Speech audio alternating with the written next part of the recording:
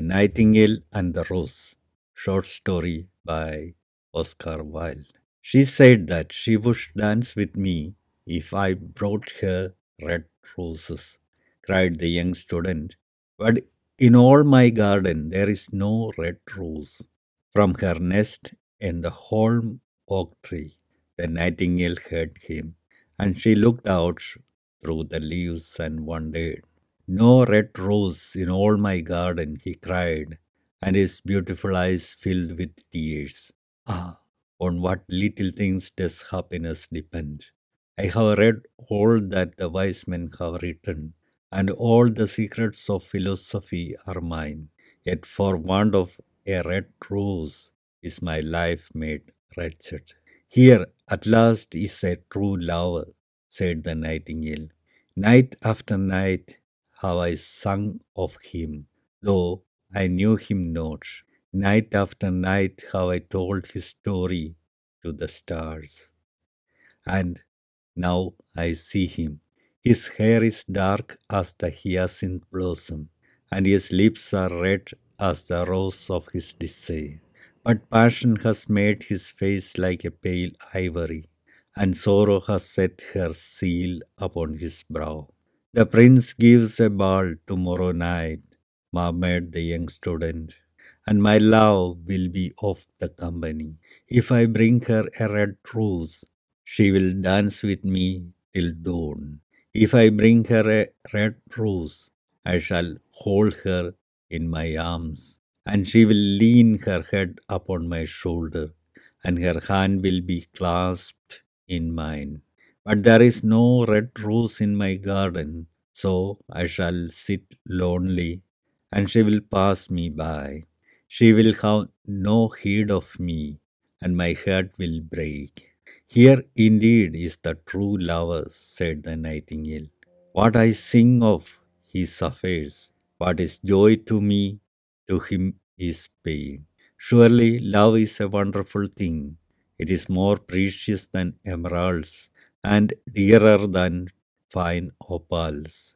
Pearls and pomegranates cannot buy it, nor is it set forth in the marketplace. It may not be purchased of the merchants, nor can it be weighed out in the balance for gold. The musicians will sit in their gallery, said the young student, and play upon their stringed instruments, and my love will dance to the sound of the harp and the violin. She will dance so lightly that her feet will not touch the floor, and the courtiers in their gay dresses will throng round her. But with me she will not dance, for I have no red rose to give her. And he flung himself down on the grass and buried his face in his hands and wept. Why is he weeping? Asked the little green lizard as he ran past him with his tail in the air. Why indeed, said a butterfly who was fluttering about after a sunbeam. Why indeed, whispered a daisy to his neighbor in a soft, low voice. He is weeping for a red rose, said the nightingale. For a red rose, they cried. How very ridiculous! And the little lizard, who was something of a cynic, laughed outright.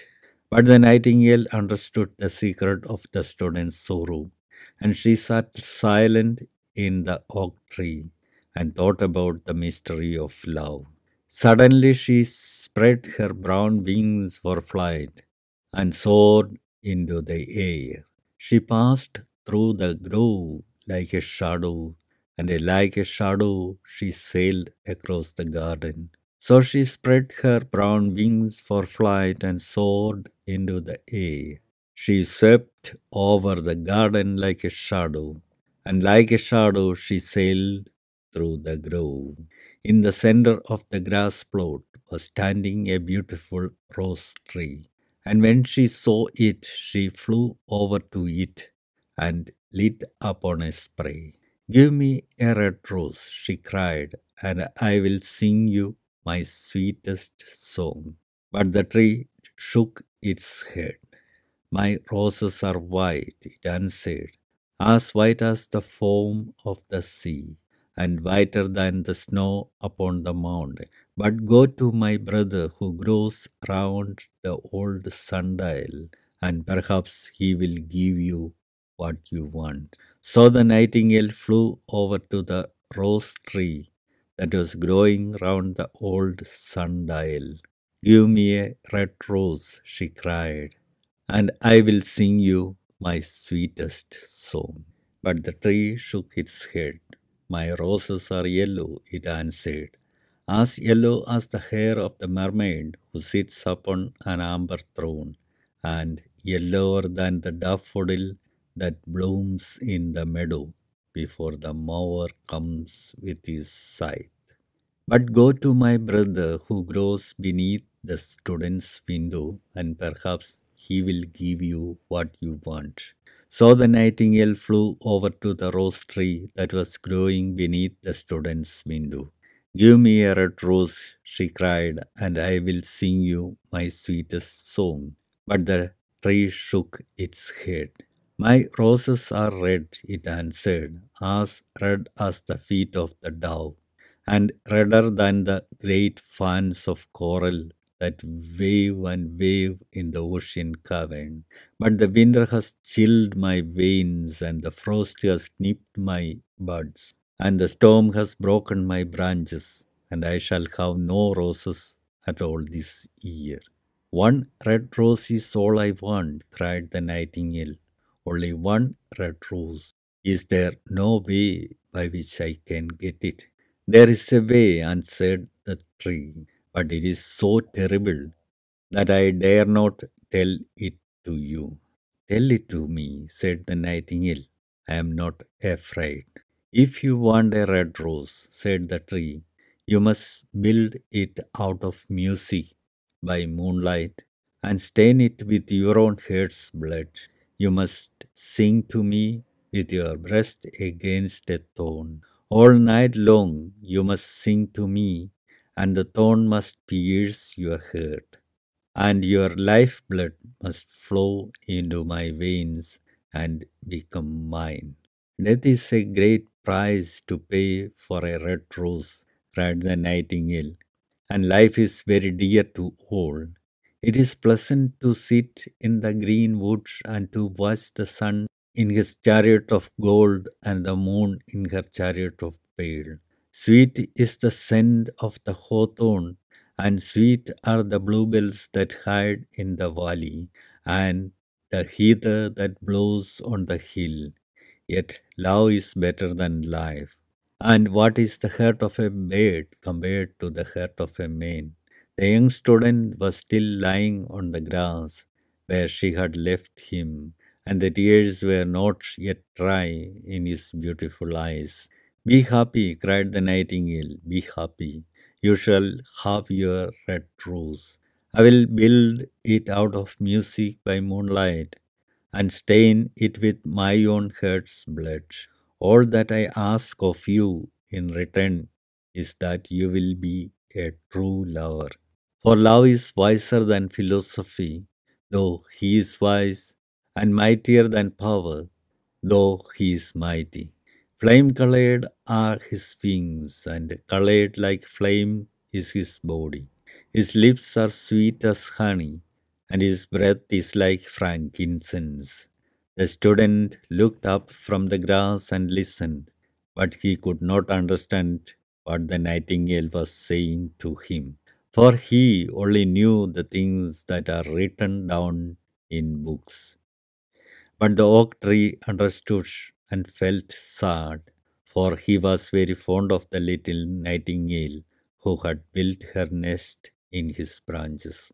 Sing me one last song, he whispered. I shall feel very lonely when you are gone. So the nightingale sang to the oak tree, and her voice was like water bubbling from a silver jar. When she had finished her song, the student got up and pulled a notebook and a lead pencil out of his pocket. She has foam, he said to himself as he walked away through the grove. that cannot be denied to her. But has she got feeling? I am afraid not. In fact, she is like most artists. She is all style without any sincerity. She would not sacrifice herself for others. She thinks merely of music, and everybody knows that their arts are selfish. Still, it must be admitted that she has some beautiful notes in her voice. What a pity it is that they do not mean anything or do any practical good. And he went into his room and lay down on his little pallet bed and began to think of his love.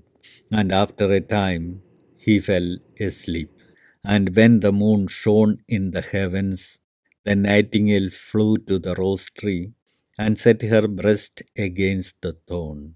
All night long she sang with her breast against the thorn, and the cold crystal moon leaned down and listened. All night long she sang, and the thorn went deeper and deeper into her breast, and her lifeblood ebbed away from her. She sang first of the birth of love in the heart of a boy and a girl, and on the topmost spray of the rose tree there blossomed a marvelous rose, petal following petal, as song followed song. Pale was it at first, as the mist that hangs over the river, pale as the feet of the morning, and silver as the wings of the dawn, as the shadow of a rose in a mirror of silver, as the shadow of a rose in a water pool. So was the rose that blossomed on the topmost spray of the tree. But the tree cried to the nightingale to press closer against the thorn. Press closer, little nightingale, cried the tree, or the day will come before the rose is finished. So the nightingale pressed closer against the thorn, and louder grew her song, for she sang of the birth of passion in the soul of a man and a maid, and a delicate flush of pink came into the leaves of the rose, like the flush in the face of the bridegroom when he kisses the lips of the bride. But the thorn had not yet reached her heart, so the rose's heart remained white. For only a nightingale's heart's blood can crimson the heart of a rose. And the tree cried to the nightingale to press closer against the thorn. Press closer, little nightingale, cried the tree, or the day will come before the rose is finished.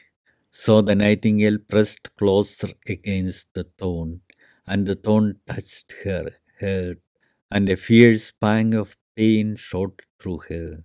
Bitter, bitter was the pain, and wilder grew her song, for she sang of the love that is perfected by death, of the love that dies not in the tomb. And the marvelous rose became crimson, like the rose of the eastern sky. Crimson was the girdle of petals, and crimson as a ruby was the heart. But the nightingale's voice grew fainter, and her little wings began to beat, and a film came over her eyes. Fainter and fainter grew her song, and she felt something choking her in her throat. Then she gave one last burst of music. The white moon heard it, and she forgot the dawn and lingered on in the sky. The red rose heard it, and it trembled all over with ecstasy, and opened its petals to the cold morning air. Echo bore it to her purple cavern in the hills, and woke the sleeping shepherds from their dreams. It floated through the reeds of the river, and they carried its message to the sea.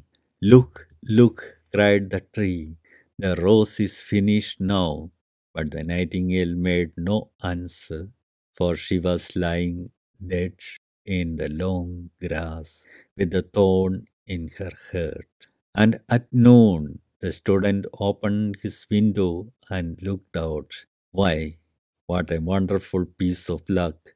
He cried. Here is a red rose. I have never seen any rose like it in all my life. It is so beautiful that I am sure it has a long Latin name. And he leaned down and plucked it. Then he put on his hat and ran up to the professor's house with the rose in his hand. The daughter of the professor was sitting in the doorway, winding blue silk on a reel, and her little dog was lying at her feet. You said that you would dance with me if I brought you a red rose, cried the student. Here is the reddest rose in all the world. You will wear it tonight next to your heart, and as we dance together, it will tell you how I love you. But the girl frowned. I am afraid it will not go with my dress, she answered. And besides, the Chamberlain's nephew has sent me some real jewels, and everybody knows that jewels cost far more than flowers. Well, upon my word, you are very ungrateful, said the student angrily, and he threw the rose into the street, where it fell into the gutter, and a cart wheel went over it. Ungrateful, said the girl. I tell you what, you are very rude. And after all, who are you? Only a student. Why, I don't believe you have even got silver buckles to your shoes as the Chamberlain's nephew has. And she got up from her chair and went into the house. What a silly thing love is, said the student as he walked away. It is not half as useful as logic, for it does not prove anything, and it is always telling one of things that are not going to happen, and making one believe things that are not true. In fact, it is quite unpractical. And as in this age, to be practical is everything. I shall go back to philosophy and study metaphysics. So he returned to his room and pulled out a great dusty book and began to read.